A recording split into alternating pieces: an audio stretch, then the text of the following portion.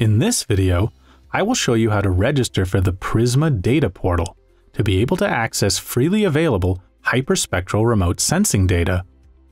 PRISMA is a medium-resolution hyperspectral imaging mission of the Italian Space Agency, or ASI.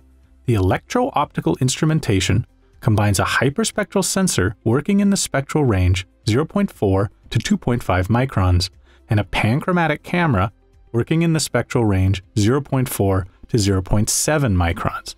The average spectral resolution is less than 10 nanometers on the entire spectral range, allowing the generation of more than 200 spectral bands. The ground sampling distance for the hyperspectral sensor is 30 meters, while for the panchromatic camera, 5 meters. A PRISMA data scene covers an area of 30 by 30 kilometers. First, open your preferred web browser and type https://prisma.asi.it. The sign-in page opens. As you don't have an account yet, you need to register.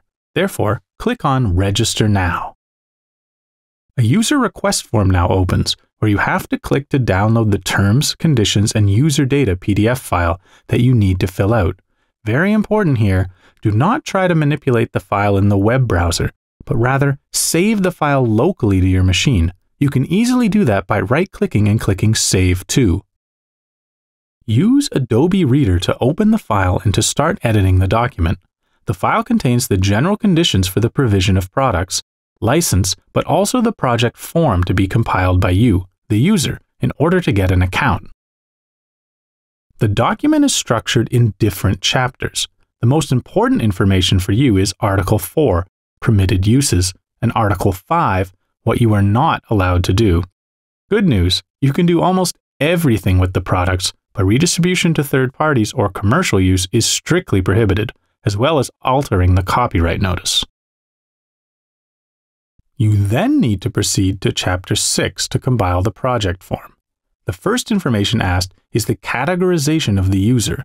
You can register yourself as a single user or as a group of a maximum of 16 people. For both cases, you need to select the user category. The user categories are listed here in Table 6.1 on page 12.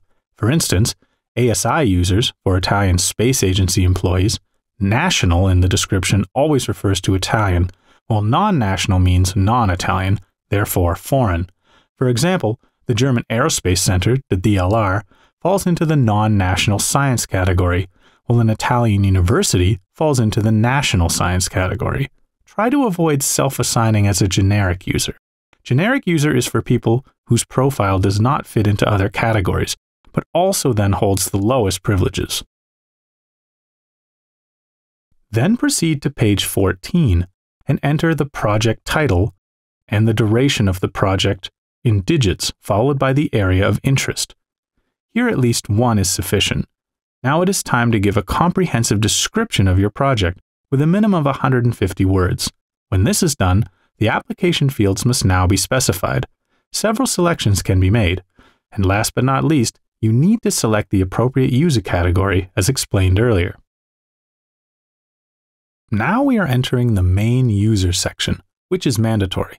If you are presenting a group, then the following optional sections for affiliate users of up to 10 people and the contractors consultants section of up to 5 people can be filled out. A total of 16 people can therefore form a group. General information such as your name and surname, your address, your affiliation, and an email contact are requested. Mandatory fields are marked with a star.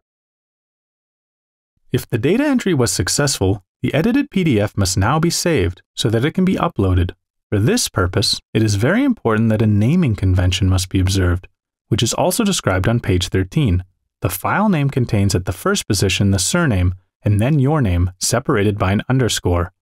Back to the user request form in your web browser, you navigate to the blue Browse button and upload the file you have just saved.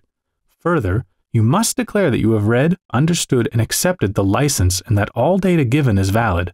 If you are interested in receiving advertisements and promotional communications related to PRISMA services and products, you can check the tick box at the bottom of the page.